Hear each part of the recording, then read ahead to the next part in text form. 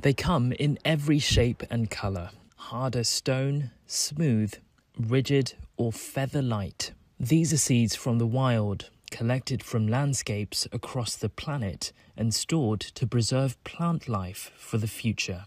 And together they form the world's largest collection of wild plant seeds. For 25 years, researchers at Kew have been gathering and storing the world's flora, a global effort to protect plants from extinction. Seeds arrive here from more than 100 countries, dried slowly to remove moisture and extend their lifespan. Drying is the first step in increasing the longevity of those seeds. So we gently dry them, and so that's going to increase their lifespan in storage.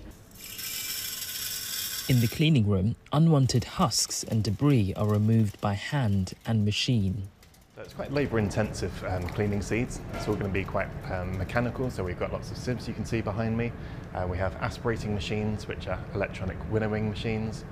So yeah, all quite hand-skilled jobs. Next, in the germination lab, scientists test whether the seeds are still alive.